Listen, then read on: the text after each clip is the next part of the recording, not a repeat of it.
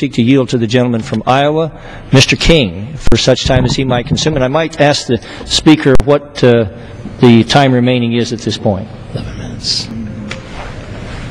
The gentleman has about 13 minutes remaining. About 13 minutes remaining, so I'm hoping I can yield to the gentleman 8 minutes or something along those lines. I thank the gentleman from Arizona for leading on this special order and all my colleagues that have come to the floor to raise the issue on the balanced budget amendment. And I wanted to just point a few things out as to where this sets. Now, the chairman of the Constitution Committee, standing before me, Mr. Franks, has presided over the shaping of a constitutional amendment requiring a balanced budget, and I certainly favor the one that was authored by Bob Goodlatte and marked up in our full Judiciary Committee. It took 3 full days, and those days spanned over a couple of weeks period of time, trying to find the time to get this to work out. And I want to express, Mr. Speaker, that a balanced budget amendment that's written by someone who doesn't believe in a balanced budget amendment probably isn't going to yield the result that we all want from that amendment.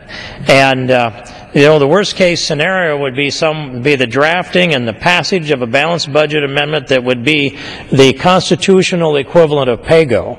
When you could draft a balanced budget amendment that would say, "Thou shalt balance the budget," and not put provisions in there such as a cap on GDP, or a supermajority required to raise taxes, or a supermajority required to raise the debt limit, or, of course, the cap, as I said.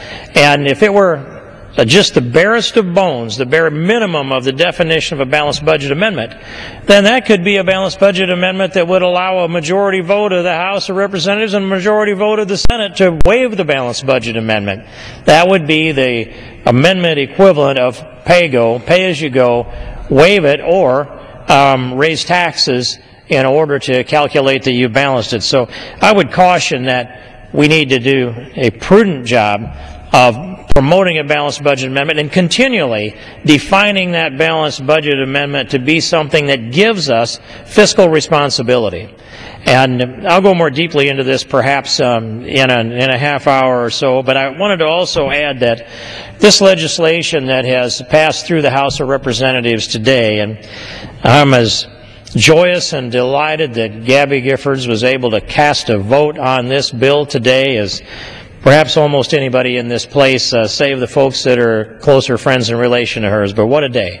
What a day for this Congress to feel that emotion of her coming in this room and putting that vote up on the board, and to hear that cheer go up when that light turned green.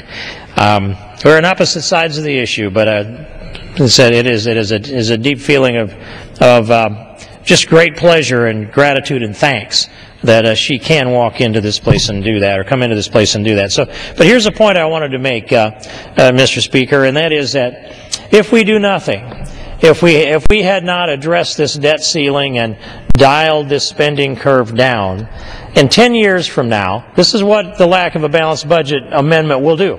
In 10 years from now, we would be, our national debt, our debt that we addressed today that's about $14.3 trillion, would be $28 trillion in 10 years if we just go along business as usual, and the projections of the March baseline are projected out for a decade, as we do. $28 trillion in debt.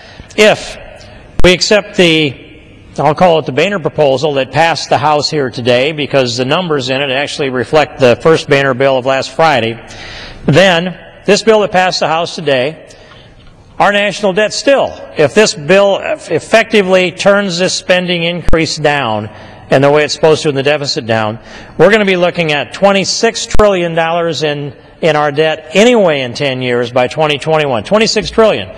So we've gone from, when we got up this morning, projections of $28 trillion in debt in 2021, and 10 years from now, dialed it down to $26 trillion.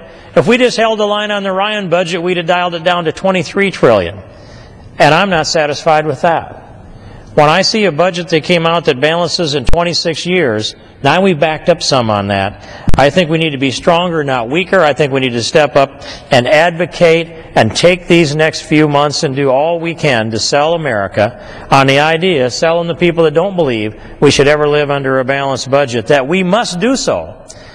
And as I sat for those 3 days in the Judiciary Committee while we debated and marked up this balanced budget amendment that does these things that I've said, a 3/5 supermajority to waive the balance, or a 3/5 to raise the debt ceiling, or 2/3 to exceed the 18% GDP cap, or 2/3 to increase taxes, all of those things. And it requires the President also to offer a balanced budget, and it allows the balanced budget requirement to be waived if we declare war or in a national emergency that's significant. Those things, if we don't do those things, then we end up in perpetual debt. And the people on the other side of the aisle that debated against a balanced budget amendment completely convinced me that they never want to live under a balanced budget unless it's the confiscation of all the wealth in this land and put it back through the money machine here in Washington. It would suppress the economy. It would starve and eventually kill the goose that lays the golden egg. $28 trillion is the projected, that's the projected national debt in 10 years. The bill that passed today takes it down to $26 trillion. Ryan took it to 23, but we've lost a little bit of that leverage here today. But the people on the other side, and the President has convinced me also, he never wants to live under a balanced budget and certainly doesn't want to have a Constitution that would order that that be so. And so what do the American people have to say about people who are committed to deficit spending in perpetuity? What do they think happens? Where do they think America goes if we take our hands off of the rollback on the reins and the spending goes on and we borrow the money to fill all the wants of the American people for now? And what happens to our children and grandchildren when they have to service that debt, or when the roof caves in, when no one will loan us money anymore and we become mega Greece? This has been an intense debate here all around this country. It came to a certain head today. It's a long ways from over. This is a start. It's not the end. It's just a start. I thank the gentleman from Arizona, and I yield back.